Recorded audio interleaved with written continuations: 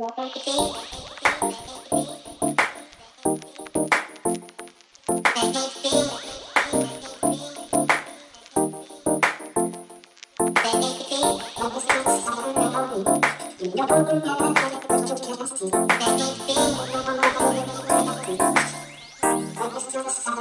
need to have equal parts certainty and uncertainty. What it means is certainty in that they know they can trust you, they know that you're honest, they know that you're stable and reliable, emotionally certain, yeah. But at the same time, you've got this uncertainty that you're spontaneous, yes.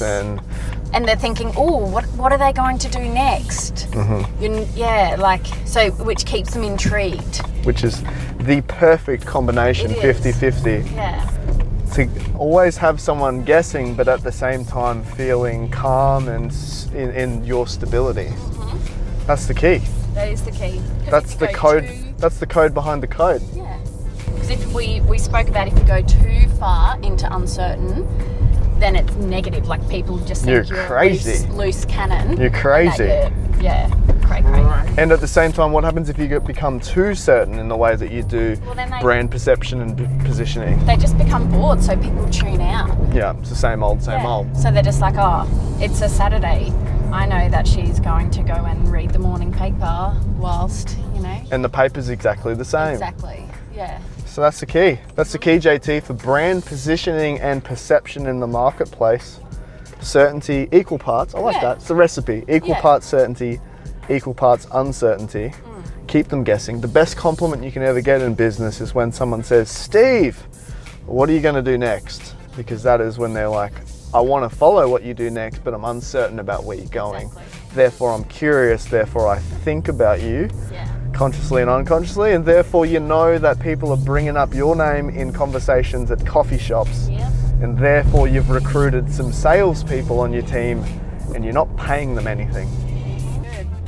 And we've got a bunch of appointments now based on that very principle. So that's the code behind the code. My call to you, seat besiders, you've now got a name. Yeah. My call to you, seat besiders, is to be intensely curious about the code behind the code, not just taking it at face value, but start to see why certain things work. Oh, and PS, me and JT have decided, and of course you, that we're going to shoot a Seat Beside episode on Betty's Burgers. Okay, sweet. We don't know when we're going to have a chance to eat Betty's Burgers. Today. Oh, I guess we did. I'm not eating Bet. I need some break. I can't. Say what you need.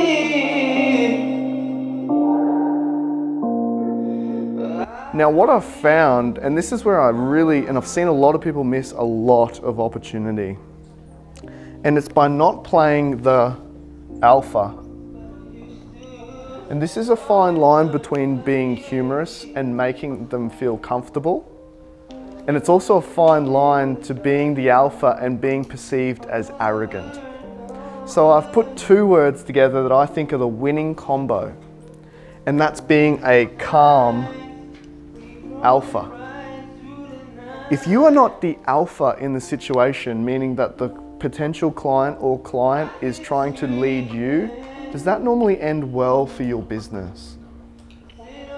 Likewise, if you forcefully play the alpha, what sort of thing happens?